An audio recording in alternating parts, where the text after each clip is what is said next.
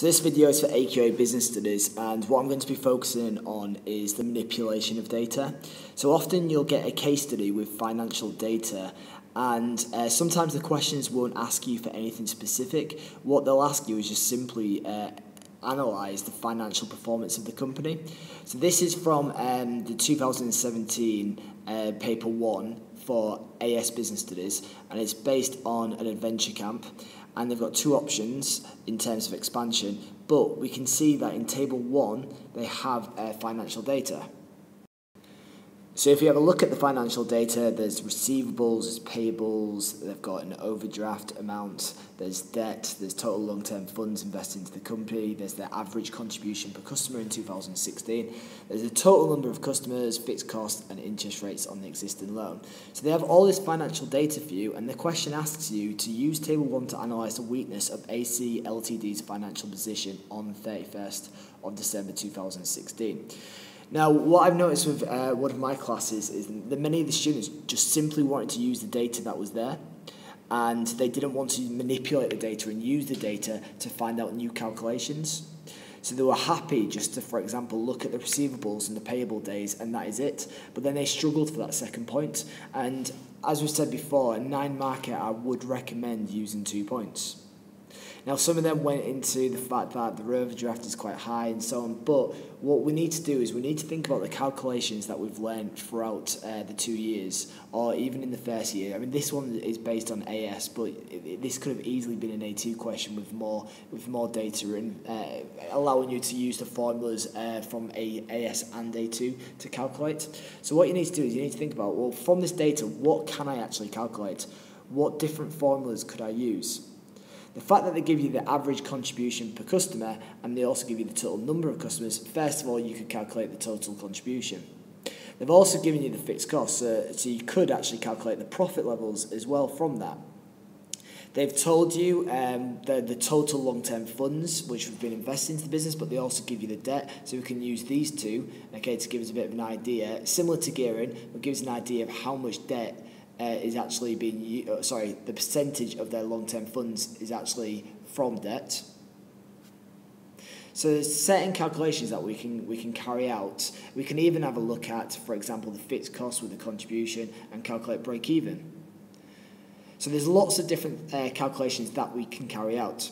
But what's really also essential, which many students overlook, is actually what were the objectives of this company? What were they in this year? What they set out to do?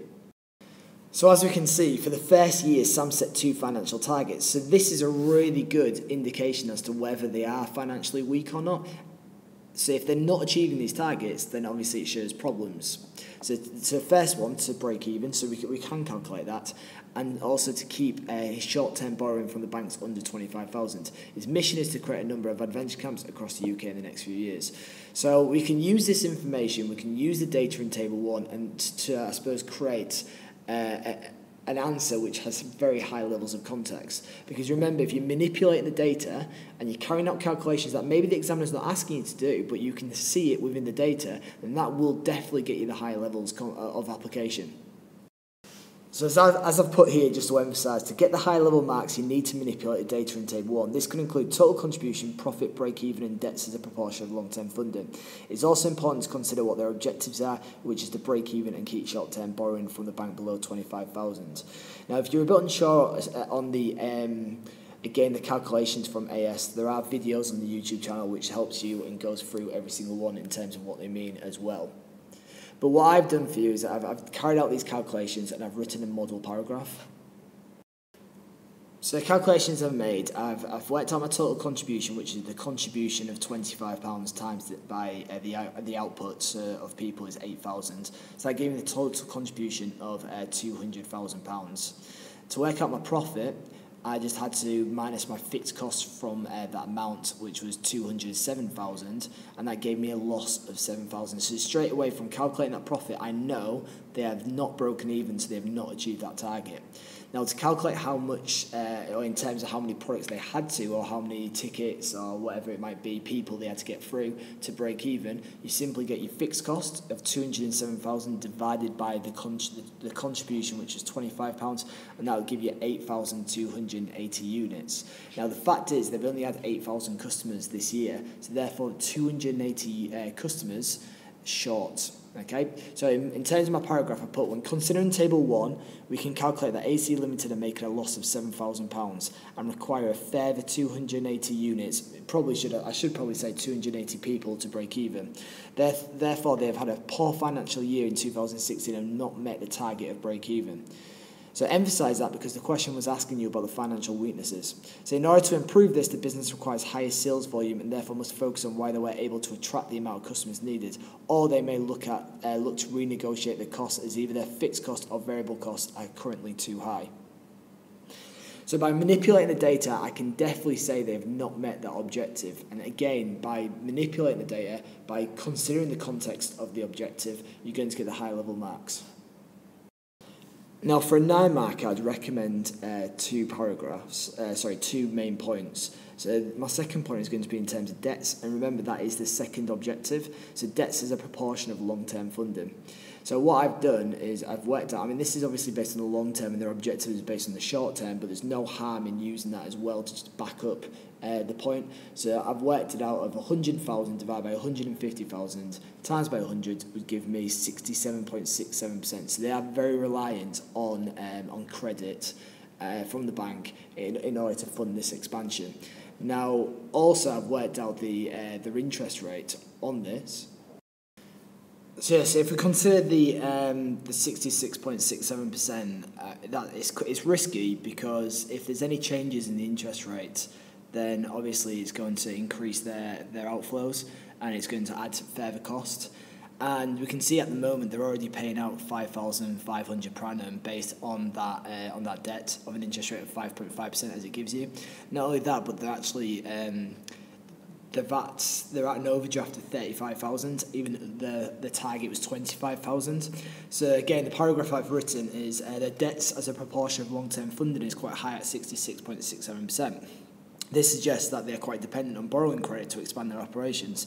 This can increase risk to the company, as if interest rates were to increase, this may increase the debt as repayments would increase. Interest payments are already at £5,500 per annum, and therefore this would further increase. This also relates to their short-term borrowing, as currently their overdraft exceeds their target by £10,000, again adding to this risk, but also not achieving yet another target. So again, really emphasising the weakness of their financial performance by not achieving either of the targets that were set. Now, many of my students went for this point. Remember, you only need 2, but I have put this third point in just to kind of tell you why maybe this isn't as good as the other 2 points that I've made. It does get you context, but there's no manipulation of data. You're just simply having a look at what it says in the table. And yes, the mark scheme does acknowledge it, but I suppose you're not really including the high levels of context that the examiner really wants. If you think about it from this point of view as well, you're competing with every single student who's sitting this paper. Now, the students who know the formulas and the students who manipulate the data are probably going to stand out in comparison to the ones who just use the table and use the figures already in the table. But you could use the fact that the payables is 21 days whilst receivables 90 days. So as I've put here, the firm also has issues with its trade credits. Currently, there is a significant difference between the amounts of time they receive payment from their customers to the amount of time they're granted to pay suppliers.